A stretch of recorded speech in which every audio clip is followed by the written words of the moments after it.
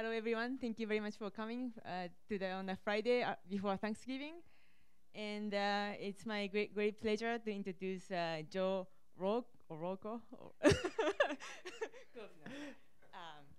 enough. Yeah, and he's also my academic brother. So the Kabe Parliament gave a talk yesterday. He was also my academic brother. So this week, it has been the David Stevenson family reunion week.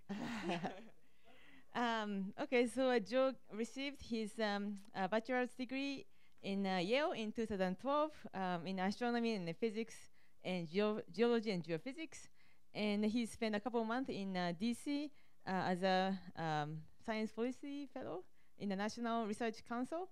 And then he moved to Caltech and joined the Stevenson family. And he received his master's degree in 2014 and he received his PhD in 2017. And now he's a postdoctoral fellow at the School of Earth and Space Exploration called SESE in Arizona State University. And also I want to mention that he has been recipient of numerous awards, including Graduate Research Award, AGU Study of the Earth's Deep Interior in 2016, and also Outstanding Student Presentation Award in 2016. So he's been doing a great work, and I'm very looking forward to hearing about his presentation today. Okay. Cool. Thank you so much, Mickey, and thank you all for coming. Again, Joe O'Rourke, postdoc from Arizona State University, and I'm here to give maybe a new perspective in some ways on an old question, which is why does Venus lack an internally generated global magnetic field today, and is it possible that Venus had a global magnetic field in the past? So Venus is a planet that has fascinated me ever since I started being a planetary scientist. It's arguably the most Earth-like planet in our solar system. It's just a little bit smaller than Earth, but the bulk densities are the same, so we assume that Venus and Earth are made of the same stuff. Yet Venus is one of the least understood planets in our solar system.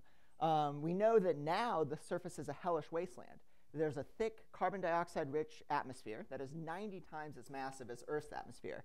And so the surface temperatures are hot enough to melt lead. But many first-order questions about the past on Venus still await answers. We don't know if Venus ever supported oceans or even life, and we don't know why Venus is currently so different in terms of conditions than Earth is today, and whether or not these celestial siblings started out on the same path or whether they diverged from the earliest times in the solar system. And I think it's really important to study Venus, even if you're not just obsessed with this particular planet, because if we don't understand why Venus and Earth are different, we can't hope to make general theories to understand the evolution of other rocky planets, particularly the thousands of exoplanets that we're discovering that have similar masses and sizes as Earth orbiting other stars.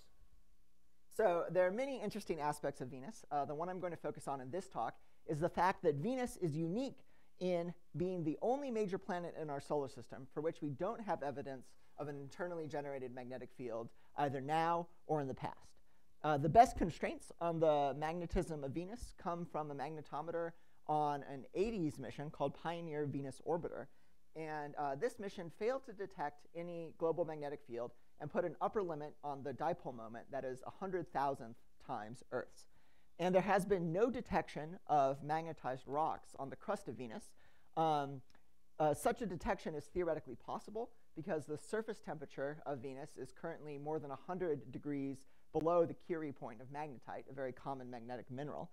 And Pioneer Venus Orbiter, because of Venus's thick atmosphere, wasn't able to get close enough to the surface to do a definitive test.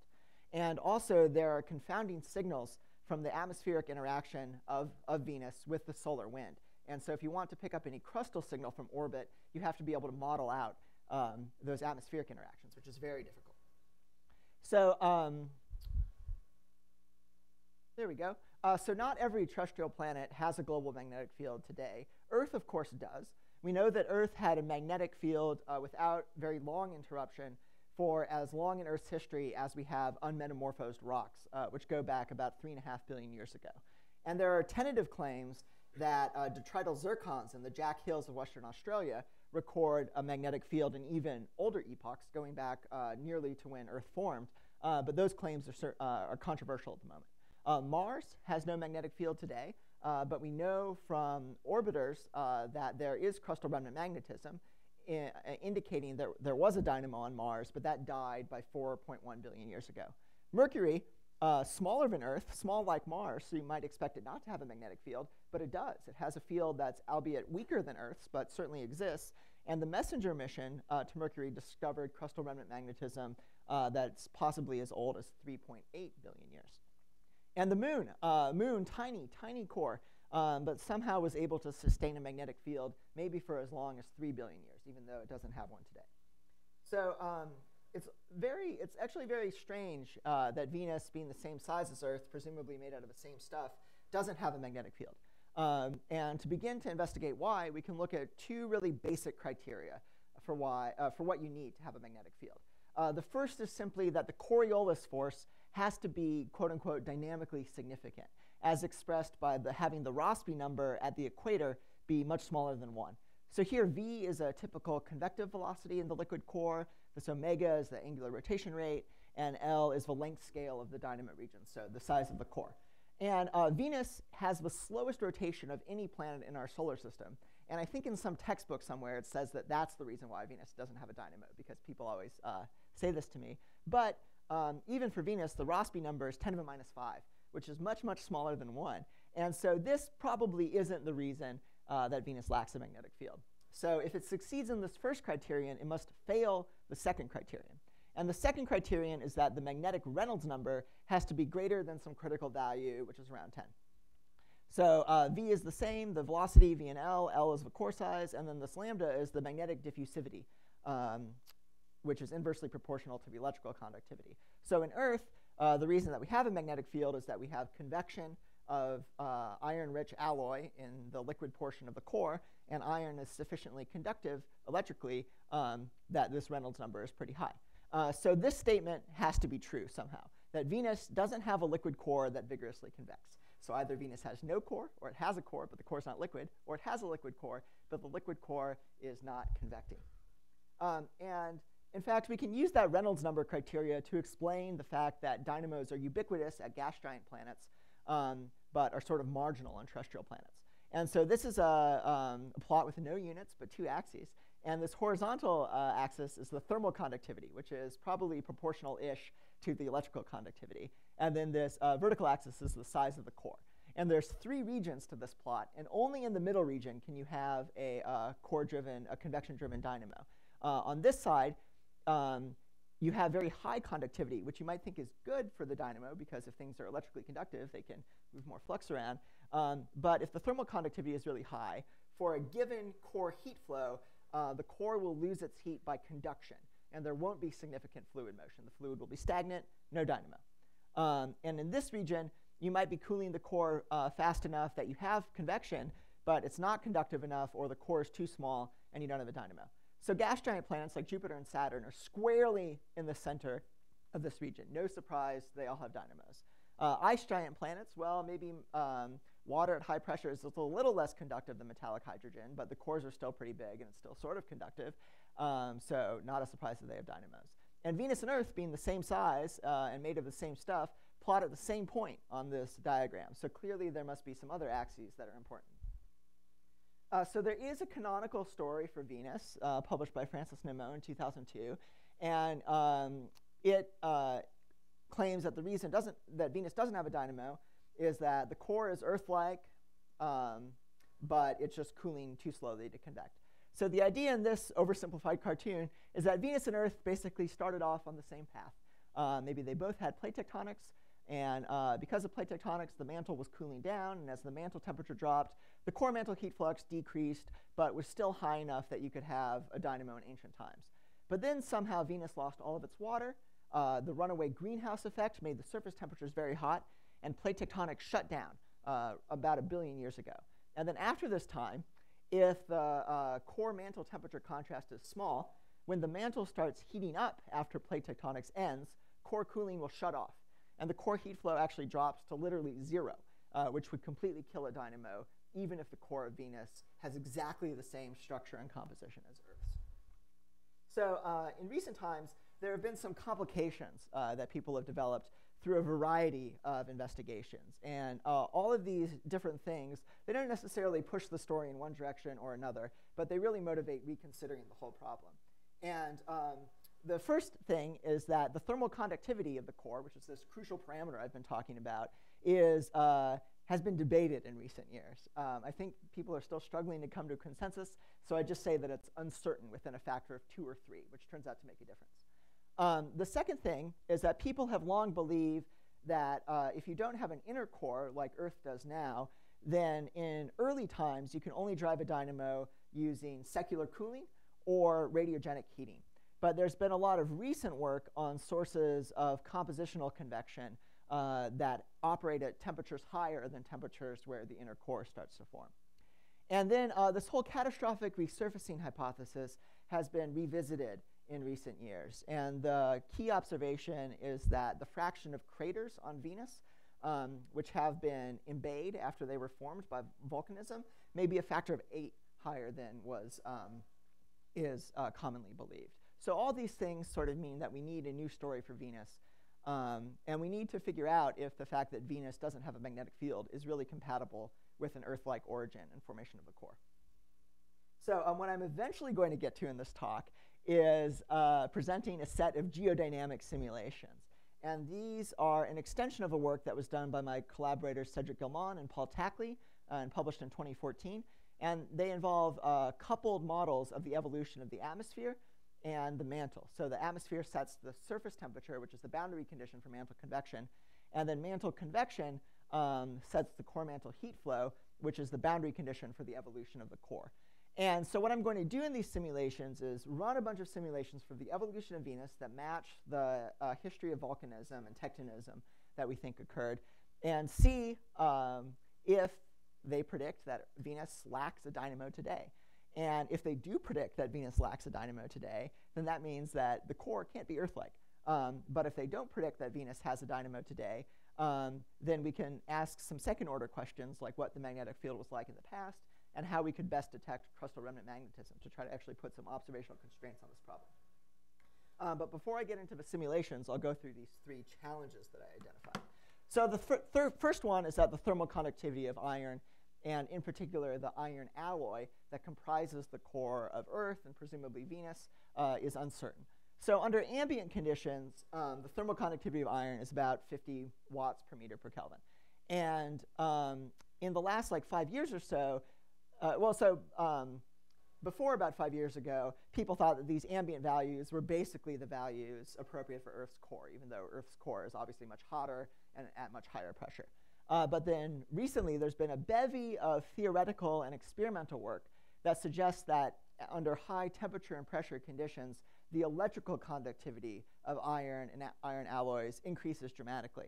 And when you use this so-called Wiedemann-Franz law that says that the electrical and thermal conductivity are proportional, then you get thermal conductivities for the core that are 2 or 3 times higher than have previously been thought to be relevant.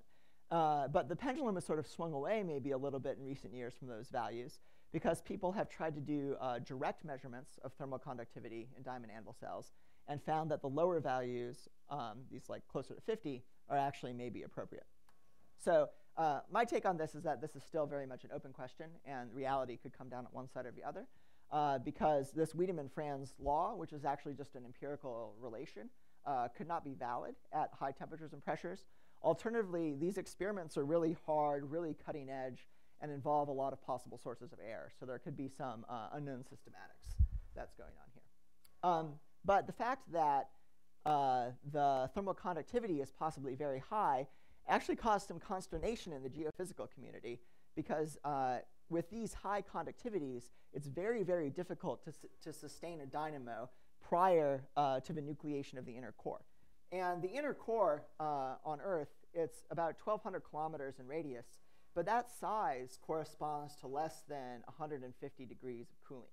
So in the past, when the core was only about 200 degrees hotter, there wouldn't have been any inner core.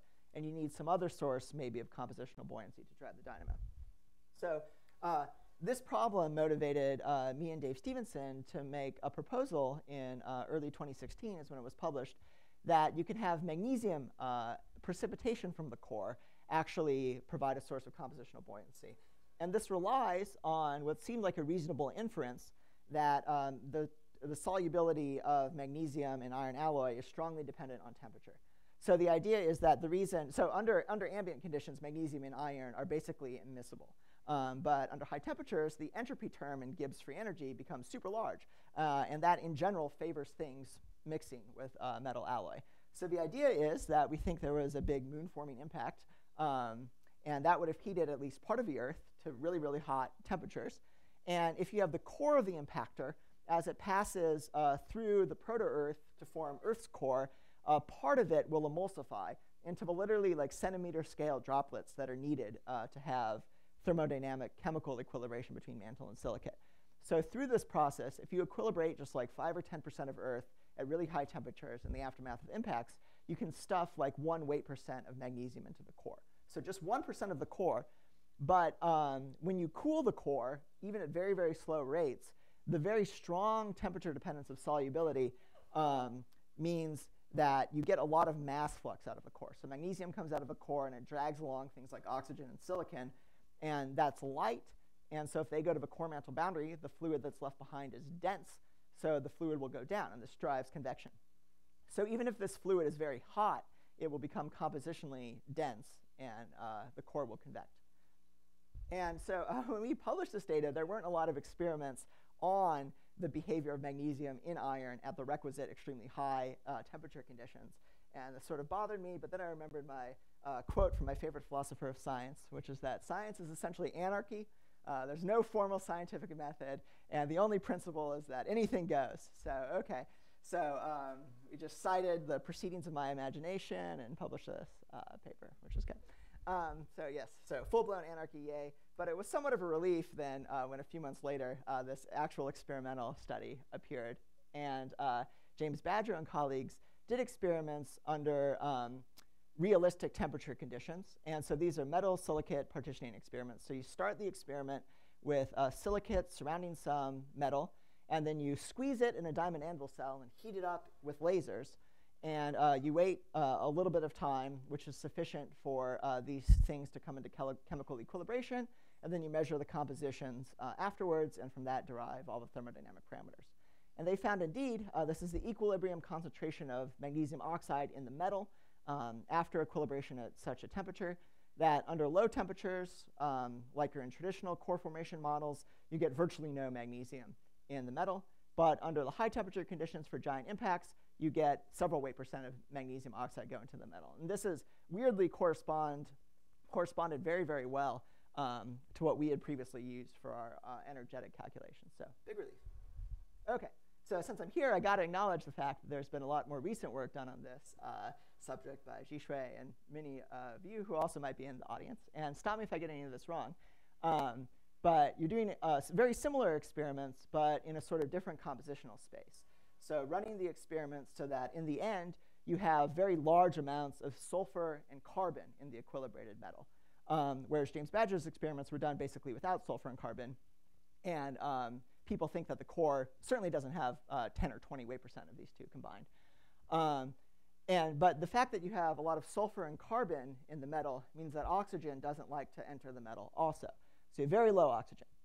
And then if you measure the amount of magnesium in the metal, and if you fit that data to an equation that only has the concentration of oxygen in it, then you find that the abundance of magnesium in the metal depends only on the oxygen content of the metal. And so basically what this means is that when I was running my theory simulations, when James was analyzing his experiments, he was assuming perfectly ideal thermodynamics, where the abundances of other light elements in the metal doesn't change the activity coefficients for magnesium. But what Jishui and others are arguing is that the compositional effects probably are pretty significant. That means that the amount of magnesium in the metal depends on how much oxygen or how much of other stuff that you have in the metal. And so from this, the conclusion is that if it really only depends on the oxygen content, and the oxygen content of the core doesn't change much over Earth's history, then you won't get a lot of magnesium precipitation out of the core as the core is cooling. But I would say that might be right. I fully acknowledge that. But I think that you really need to do more experiments, always more experiments, right? This is what theorists always want. More experiments so that we can fit for every parameter that we know is probably relevant. And you want to be really careful that when you're analyzing your experimental data, if you subtract terms that involve the sulfur content or the carbon content, and you find that that doesn't improve the residuals of your data, that could be because these terms literally are unimportant, that sulfur and carbon don't matter.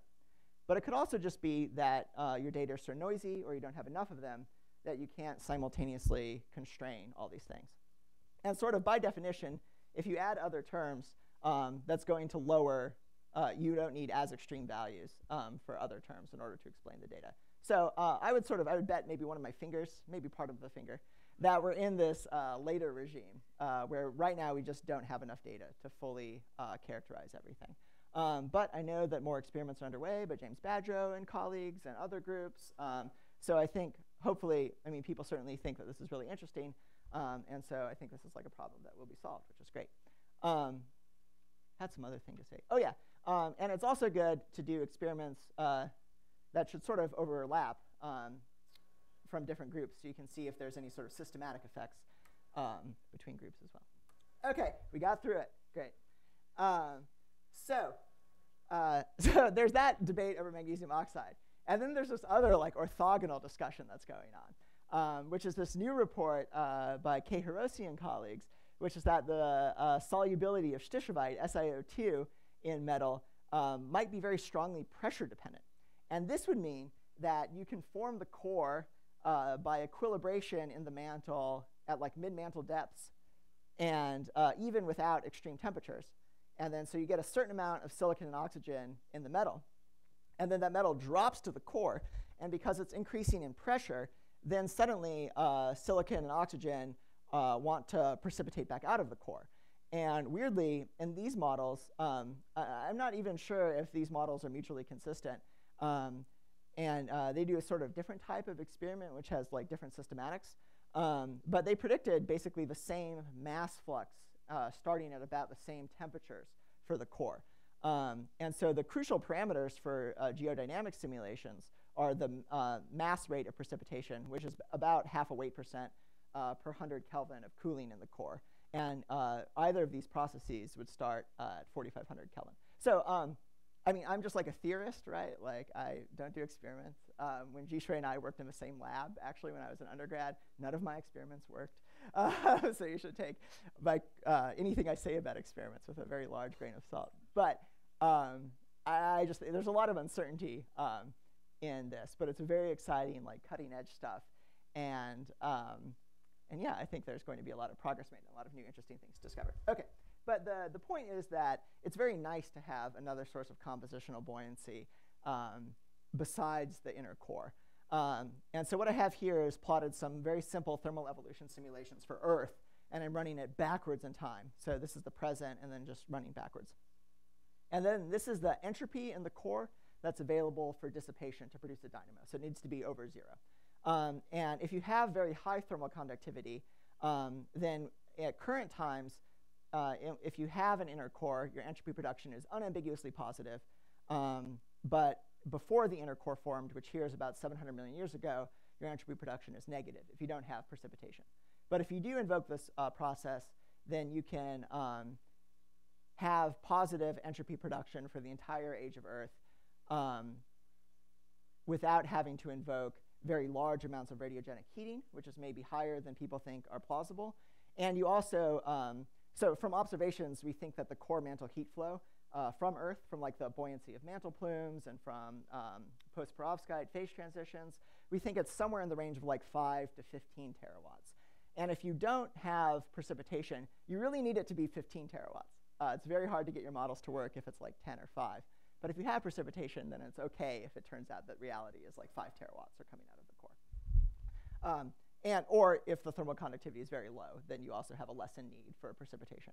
But of course, like the actual mineral partitioning doesn't really care about the conductivity of the metal. OK, so hopefully all that will spark a lot of further discussion.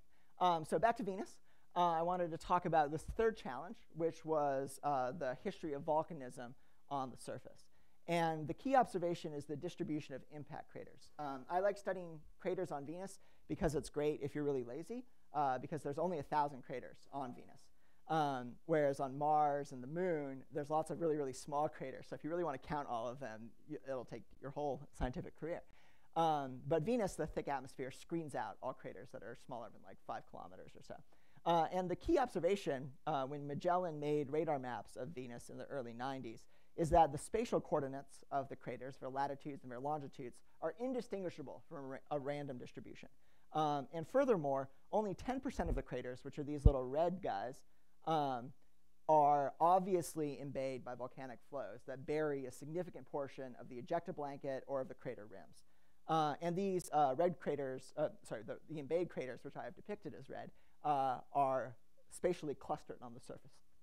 And the way to get that in a very simple mechanism is to, at some age, just wipe the surface of Venus clean and then have only very, very small amounts of volcanism subsequent to that global catastrophic resurfacing event. And this has been this like catastrophic resurfacing hypothesis that is very popular. And unfortunately, we're really limited because the data quality for Venus, because Venus has been underserved by spacecraft missions, are quite poor. The radar images have a spatial resolution of about 100 meters, and the altimetry data is even worse. The best horizontal resolution of topography on Venus is 10 kilometers, which is insufficient to really characterize individual impact craters or to map individual lava flows.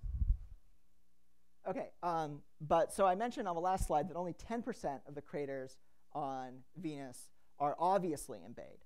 But there's been a recent proposal that 80% of the craters on Venus might be embayed in a way that is not immediately obvious. So the observation is that 80% of the craters on Venus look like this.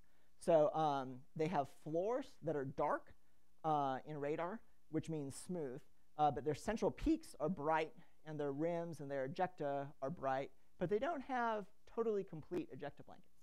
And there's hints in stereotopography, which has been made for about 20% of the surface, that these craters with dark floors are systematically shallower than craters with bright floors. And we don't think that there's a lot of aeolian transport of sediment on Venus because there's no water for weathering and not a lot of winds. So the idea is that these dark floor craters have been filled somehow with volcanism. And in 2014, I did some simple Monte Carlo simulations of cratering and resurfacing on Venus. And I found that the spatial distribution of dark and bright floored craters on Venus is consistent with models where you don't have catastrophic resurfacing, but you just have thin, low viscosity flows that partially fill craters. And also the size distribution of the dark floored craters and the bright floored craters matches these models as well. So a future orbiter mapping mission to Venus is necessary to prove or disprove whether or not these dark floored craters are partially embayed. But if they are, then catastrophic resurfacing can't be correct. If they're not embayed, though, then you do need catastrophic resurfacing because it's impossible. In these Monte Carlo simulations, I also found that you can't reproduce the clustering of the quote-unquote obviously embayed craters on Venus without a catastrophic model. Okay, and in either catastrophic or non-catastrophic models, you need at least some recent volcanism on Venus to explain the low emissivity at hotspot analogs. And with Susmikar, I also recently did an analysis of the heat flow at these enigmatic features called coronae. We studied their flexure, from which you can derive a heat flow if you make certain assumptions about the rheology of the lithosphere, and found that at these features called coronae, the heat flow, at least when they formed, is close to the global average heat flow for Earth. But coronae are probably sites of unusually high heat flow from Earth, so the sort of general prediction from geodynamic models that the surface heat flow from Venus is about half the surface heat flow from Earth are probably still valid. Okay, so now that I've spent 30 minutes on background information in my introduction, I'll actually get to what I promised you at the very start, which is these new geodynamic simulations of a coupled atmosphere, surface, mantle, core evolution of Venus. And again, just to remind you, the goal is to run simulations that match that produce non-catastrophic resurfacing. Again, if we're betting fingers, that's what I'd bet on. And also the surface heat flow. And the new aspect of these simulations is that I've made a model for the core that can include precipitation, where you can vary the thermal conductivity and really study all the relevant parameters. And again, the criteria, I'm assuming in all my simulations, I'm assuming that the core has Earth-like structure and composition, just because that's the easiest thing to model. But it's still useful because if those simulations predict a dynamo today, then we can infer that the core is not Earth-like. So just some details about the models. We're using a 1D analytic gray atmosphere that has a radiative layer over a convective layer. And we're assuming a particular evolution for Venus, in which most of the CO2 degassed during the rapid crystallization of the magma ocean, so that Venus never had condensed water oceans. And because the magma is almost completely degassed, the partial pressure of CO2 in the atmosphere starts out around 88 bars and changes by less than 1% over all of geologic time. And so the greenhouse gas that really affects the surface temperature is water, even though water is a minor constituent of the total atmosphere. And so water is added by volcanism whenever the mantle melts, and removed by hydrodynamic escape in early times and by various other processes in later times. And so this is sort of a cool model because it lets us vary the surface temperature over time, but it does have some caveats. The big one is that we're assuming that Venus had a constant albedo over its whole history, which is determined by the cloud physics. Although we do take into account the fact that the sun likely had lower total flux and a lower luminosity than it does today. And this cloud thing is a major complication that, if different assumptions were made, could affect the surface temperatures by hundreds of degrees. The problem is that it's very difficult to accurately or approaching accurately model clouds without running a full 3D GCM, which would really complicate things. And also, again, we are assuming that there were no condensed water oceans on Venus ever, which is, there's a possibility that about 20% of the surface, which is this highly tectonized terrain called tessera, actually has very felsic composition. So if these tessera do have a lot of silicon dioxide, then they probably had to form in the presence of liquid water, which would be sort of a refutation of this assumption. How do you know they have felsic composition? I think there's some hints from the limited IR spectroscopy that you're able to do. And people have claimed some geomorphic similarities to continental features on Earth. But it's very, I mean, the correct answer is we don't really know the composition of Venus surface, period. But if we did discover that it was felsic, then that would mean there were probably oceans. Cool. OK, and then the mantle model, I'm using Paul Tackley's Stagg-Weiwei code, running it in spherical annulus geometry at this resolution with 1 million tracers to track composition and melting. And so the composition ranges from 0, which is pure basalt, which is the pyroxene garnet system, to 1, which is Harzburgite, a mixture of olivine and pyroxene garnet. And then we include all the phase changes in these systems from the surface down to the mantle as tuned to reproduce seismological observations of Earth. And we're tracking partial melting throughout these simulations. And we're assuming spatially uniform radiogenic heating. And we're making an n-member assumption that melt transfer is very efficient and that all volcanism is extrusive. And we use a viscoplastic rheology, which is likely just an approximation of a more realistic rheology, like damage rheology. But in this case, you get interesting behavior, which is that the mantle can go from a mobile lid regime, like plate tectonics, to a stagnant lid regime, and then to an episodic lid regime as the surface temperature changes. OK, and then my big part of the code is looking at the energetics of the core. So here's the equation used to calculate the dissipation in the core. And it's a sum of various source and sink terms multiplied by certain efficiency factors.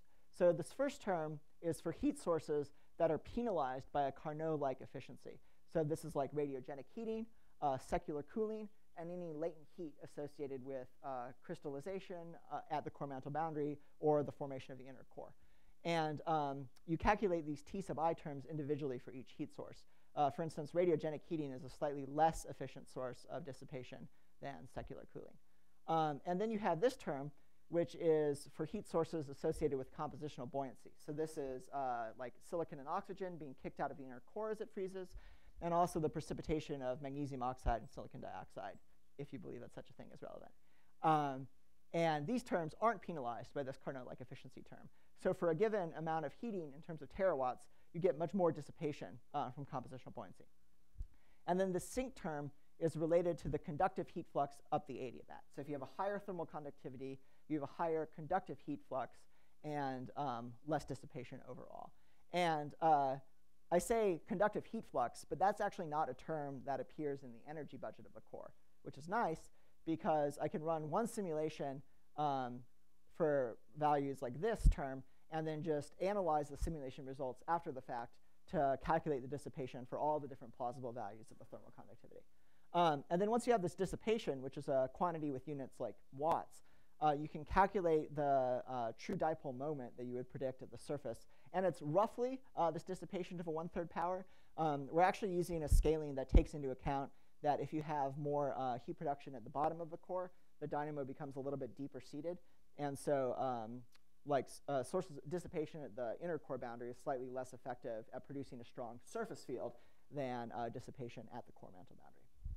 But it's basically just that to the 1/3 power. OK, so here's a representative simulation. I have heat flow from the core and then to the surface are black and red here. And then the volume average temperature of the mantle is here. And then the surface temperature from the atmospheric model is here. And there's 4 stages of the evolution of Venus in these simulations. The first is that Venus is in a stagnant lid regime, where the mantle is heating up, although the core is cooling pretty rapidly because I'm starting it with a so-called hot start, where it has like 1,000 Kelvin of excess temperature. But even though the mantle is melting a lot and putting a lot of water into the atmosphere, there's strong hydrodynamic escape. So water is being removed from the atmosphere, hydrogen and oxygen, faster than it's replenished, so the surface temperatures drop. Eventually, surface temperatures drop enough that Venus, the mantle, enters a mobile lid regime, like plate tectonics. And that lasts for about 1 billion years. And there are these punctuated resurfacing events that briefly add water into the atmosphere, raising the surface temperature. But again, hydrodynamic escape is removing this water very quickly. Then eventually, the hydrodynamic escape tapers off as the EUV flux from the sun drops. And water that's put into the atmosphere via mantle melting can build up and raise the surface temperatures. And that pushes Venus into a stagnant lid regime again briefly. And then for the last 2.5 billion years or so, it's in an episodic lid regime, where you have moderate amounts of volcanism occurring regularly, but then you have these spikes in surface heat flow, which correspond to regional scale overturning events. So even though you have these spikes in heat flow, these aren't actually catastrophic overturns. These are sort of like continent-sized overturning events. And so this is consistent with like a non-catastrophic view of the cratering record. And the important thing is that the surface temperature is predicted to have increased monotonically for like the last 2.5 billion years. So the fact that it's below the Curie temperature of magnetite or hematite now means in these models that it's been below that for definitely the age of the surface and multiples of that.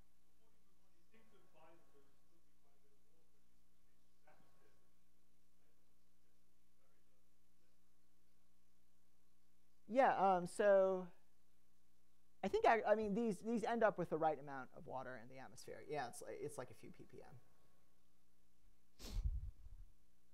Okay, and then this is the results for the core.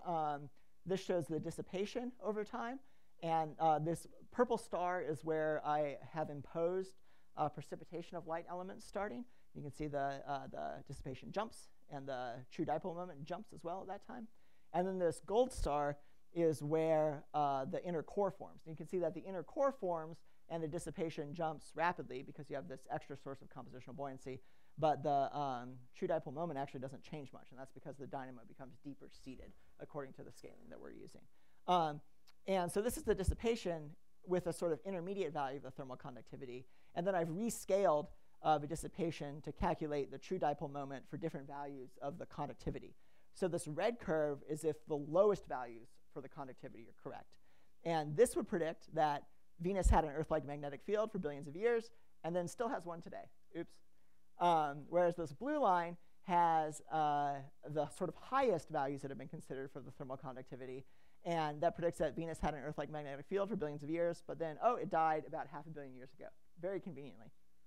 And this green curve shows the true dipole moment for Earth that's been estimated just over the last 5 million years. So from this, you can see that Earth intrinsically has a lot of variation in its magnetic field. And this is both the uncertainties, which are considerable, involved in actually deriving a surface strength from paleomagnetic measurements of rocks, but also just the fact that like the actual strength does vary a lot. So it's hard. So like the sort of wiggles that I predict from my code would actually be magnified somehow if you wanted like a realistic strength history.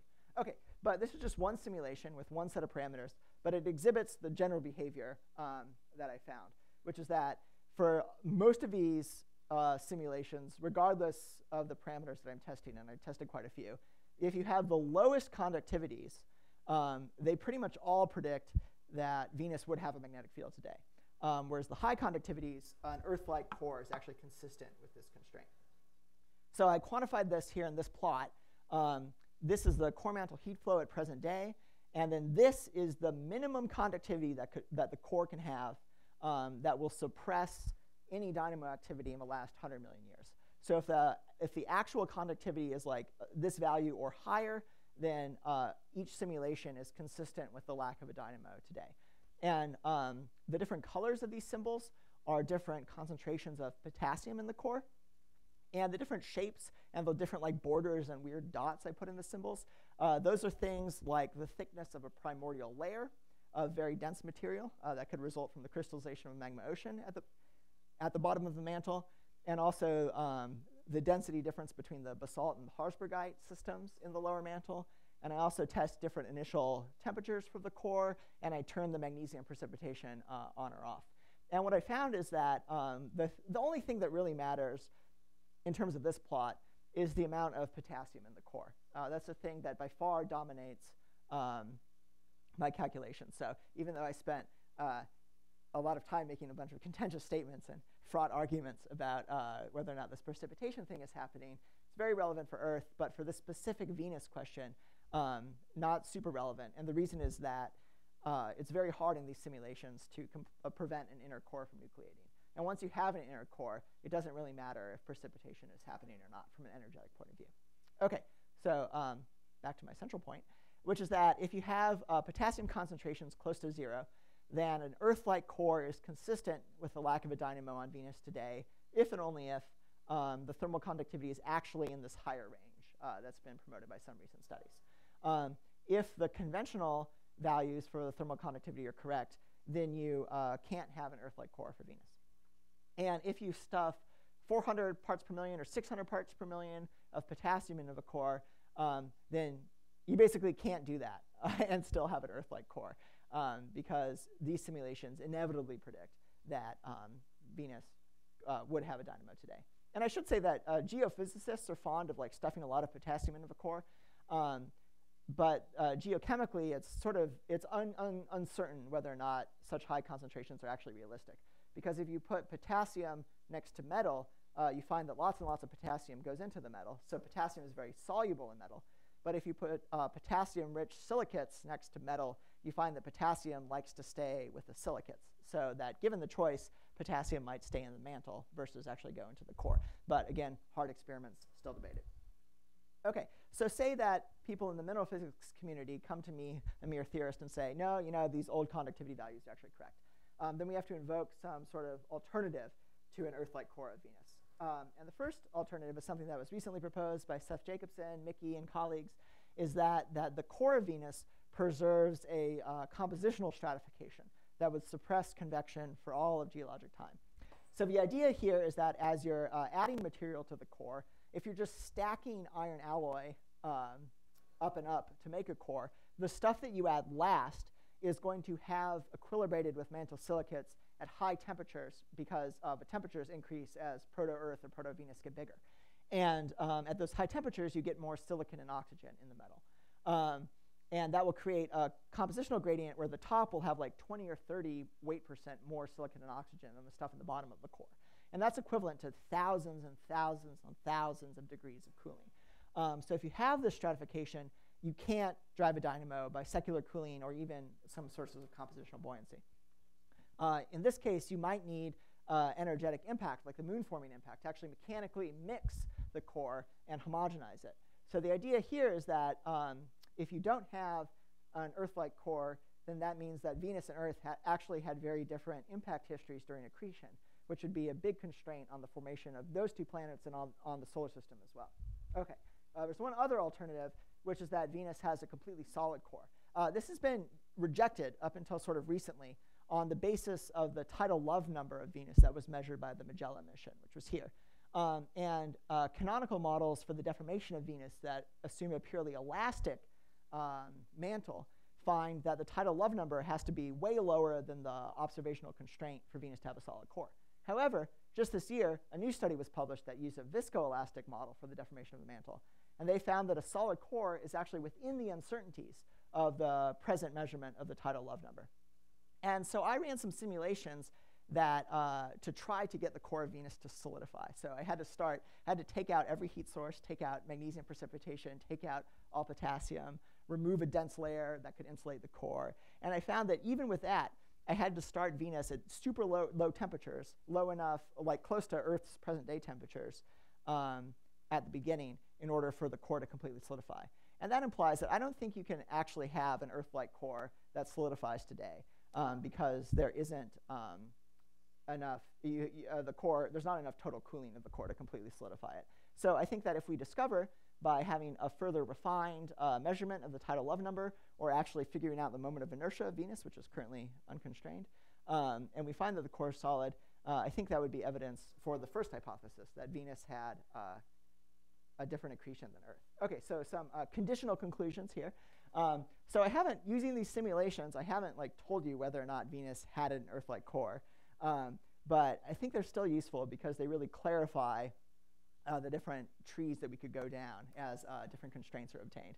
So if the core is liquid and the conductivity is low, or we decide that there is indeed lots and lots of potassium in the core, then the core must be stratified. It can't have an Earth-like structure and composition. And this would be a huge constraint on the formation of Venus, and it would predict that we wouldn't find any crustal remnant magnetism on the surface because the processes that homogenize the core sort of only improve with time, only work better and better with time. Although I haven't really looked into that in detail, so maybe this bullet point is a little tentative. But if the core is liquid and the thermal conductivity we decide of iron alloys is high, then an Earth-like core is marginally acceptable if the thermal conductivity is what I call the zone of annoyance between 50 and 130. But if the thermal conductivity is very high, then an Earth-like core is definitely consistent with the observations.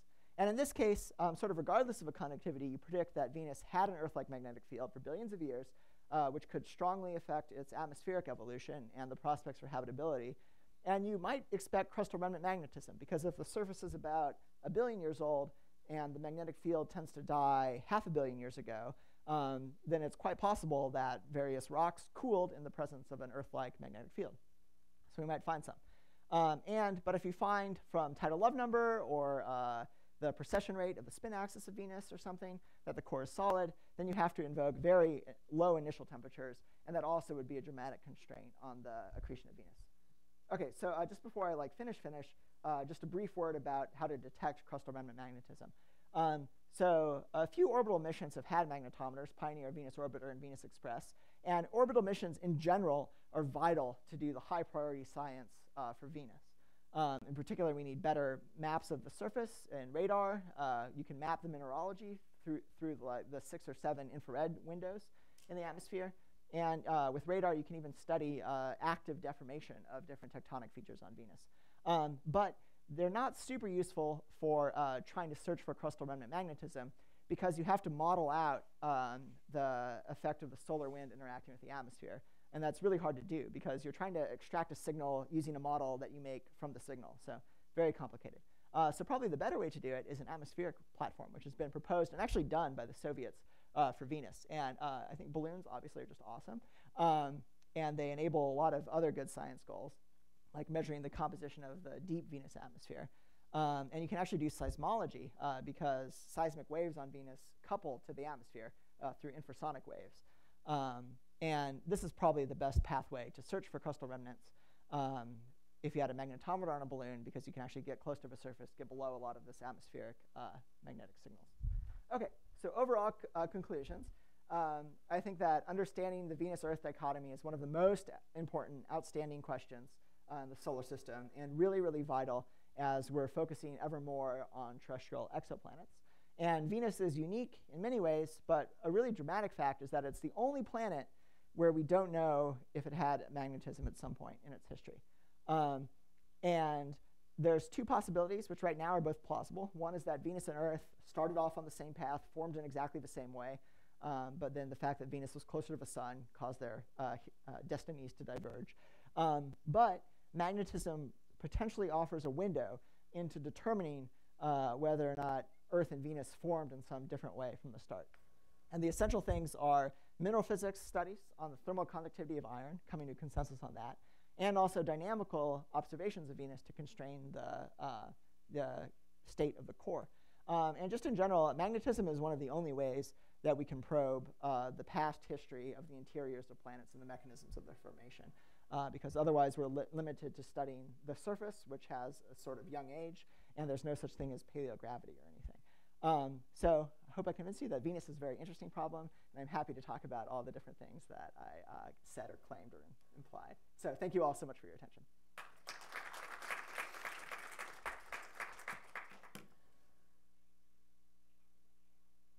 So that's very interesting. Definitely, as you said, it's ancient magnetic strength is probably one of the concern. But my question is, if you look at the evolution of the surface temperature, right now we're pretty close to the zero temperature, right? So if we go far back, at what point will it evolve the pure temperature of the surface, regardless what you think? Yeah, so that's why I like this atmospheric model, is because that point is only in the first half a billion years. Yeah. So one parameter you didn't mention is oxidation state, and this is potentially important for the kinds of things we're talking about. One of the big important discoveries we made on Mercury with the messenger missions is that Mercury is far more chemically reduced than the Earth, Mars, and so on. And if that implies you have some sort of redox gradient in the protoplanetary disk, that could imply also that Venus is much more reduced than Earth. And under really reducing conditions, you get a lot more silicon into the metal core, and not silica, silicon. And I could also imagine it would also make it harder to get oxygen, much oxygen. So could it just be that this is, you don't get precipitation out because you don't have the minerals to take out the silicon like you say? Yeah, so even in my like very simple initial models for magnesium, it's super sensitive to the oxygen content. So yes, if you don't have oxygen, then you might not have precipitation. However, in these simulations, I find that Venus pretty much always nucleates an inner core. It's really hard to keep Venus hot enough unless you have huge amounts of potassium that no inner core forms. So even though I made a big deal of the precipitation for Earth, for this particular Venus story, you can turn precipitation off, and it doesn't strongly affect the conclusions. But would 10 or 20% silicon in the core affect the thermal conductivity effect when you make a solid core and so on? Yeah, I think, I don't know about the solid core that much, but yeah, adding silicon I think will decrease the thermal conductivity. So that could matter also. Yeah. So if you run some models in the physics, but for the Earth with the ocean condition set, do you